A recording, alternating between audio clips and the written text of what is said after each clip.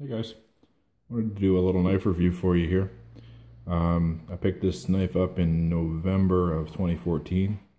Had it for a few months now.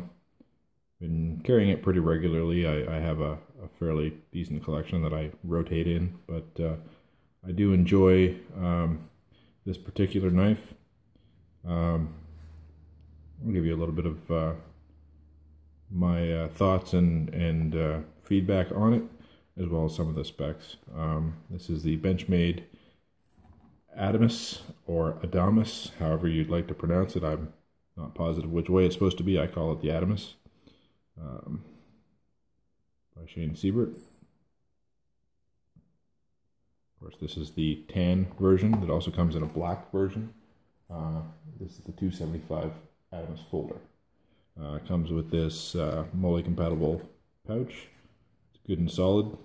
Malice clip on it. Feels very well made. I put some good use into it.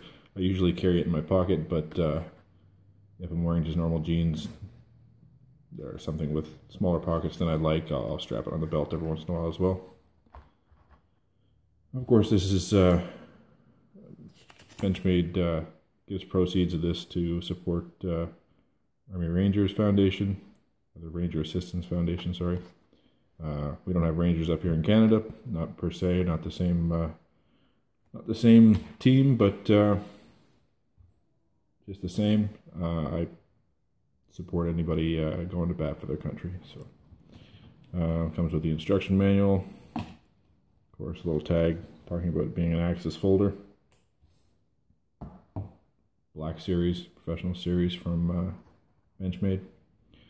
This is not my first Benchmade. I've had a few before this, but I was very anxious to get this knife. Just seemed very nicely overbuilt and rugged. First one I really had that was this solid feeling, and I'm quite happy I made the purchase. So this knife has a 3.82 inch blade. It's D2 tool steel, 60 to 62 Rockwell. Let's see here. Has a deep carry pocket clip, and it is pretty decent for the size of the knife. That's what you've got coming out of the top of your pocket. Not too bad at all. It's a loop over pocket clip. G10 scales. Your pocket clip is reversible left to right, but not up or down. So this is only tip-up carry. I prefer tip-up carry. That's cool for me. If I had to make a comment about this knife and tip-up carry, is be careful. Now, I have not caught myself yet, but I definitely see the potential of you cutting yourself wide open with this. There is no blade retention. It is ridiculously easy to have it come open on you. It sounds like the Axis lock snaps it shut, but it's not. I mean, that's one finger underneath of it, just very little resistance.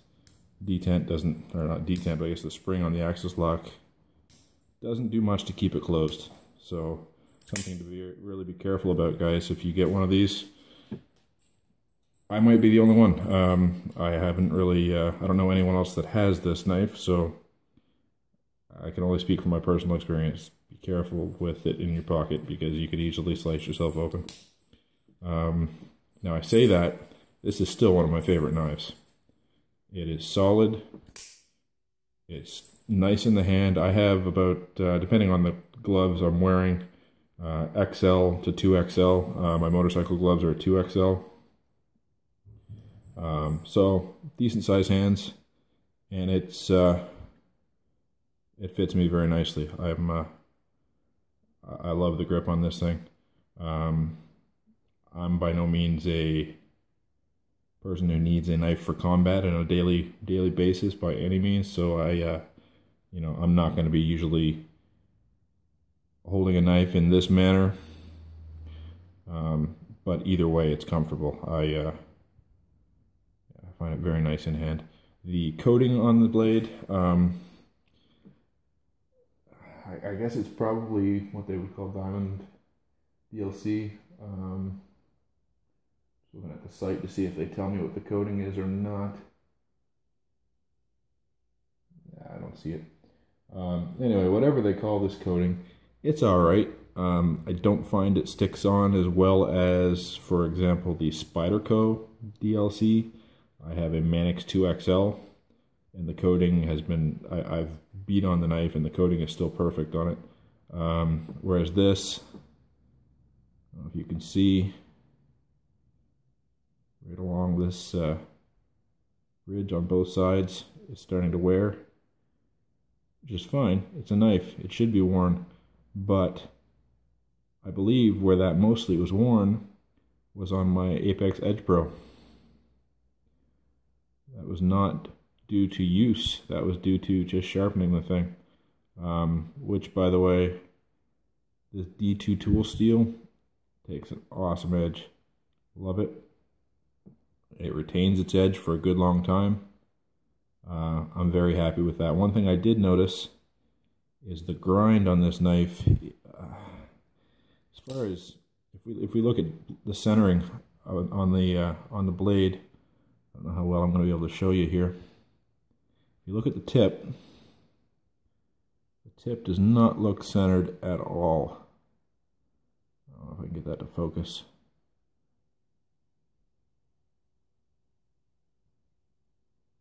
The tip doesn't look centered, but the blade is.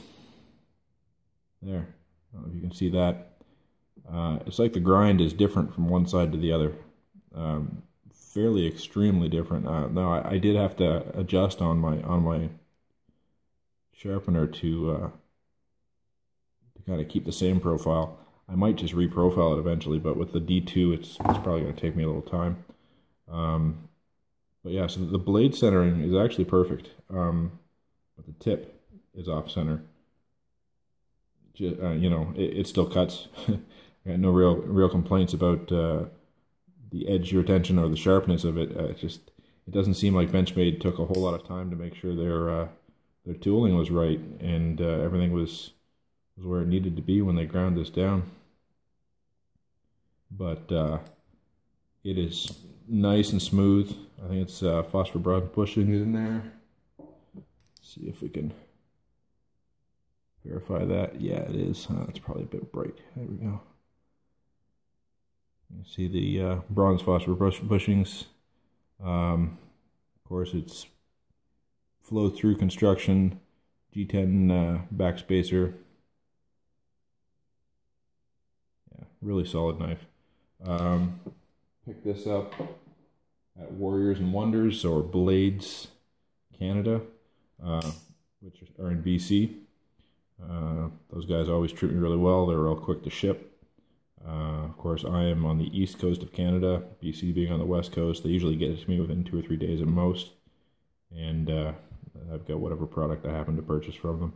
This is by no means the only thing I've got from them. Most of my flashlights have come from there, and most of my knives as well. Yeah, on a whole, I would give this knife a very positive review, with the caveat that you got to watch yourself. Anyone who carries a knife every day, I carry several. Always got a Swiss Army knife, Gerber, pocket knife. You know you got to watch what you're doing. If you haven't cut yourself, you're not a knife guy. There's no way. Thankfully, I haven't cut myself on this thing yet. But again, I do see the potential of it happening. I'll let you know if it does. Yeah, that's about it. If you guys have any questions, or if there's anything I've missed that you'd like to know about this knife or about my experience with it, feel free to write me a message below in the comments. I will be glad to respond. And yeah, keep in touch. Thanks, everyone.